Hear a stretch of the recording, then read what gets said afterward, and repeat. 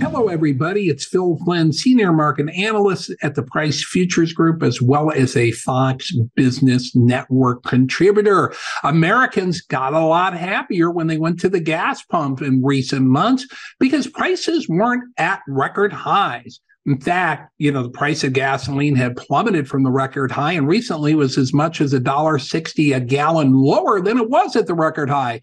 Forget the fact that it's about $1 higher than it was a couple of years ago. But the main thing I'm going to tell you about is don't expect it to last. All the indications that we are seeing is that prices at the pump are on their way back up, right? What we're seeing, of course, is refiners that are stretched to the hilt right now. We're seeing demand come back, not only here in the United States and in China, and we're seeing restrained refining capacity.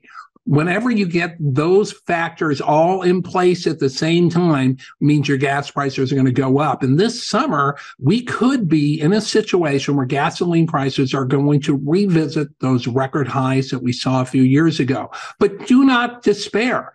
The energy sector is a great place to make back some of that money. Look at some of the refiners like Chevron and Valero to make back what you're going to lose at the pump.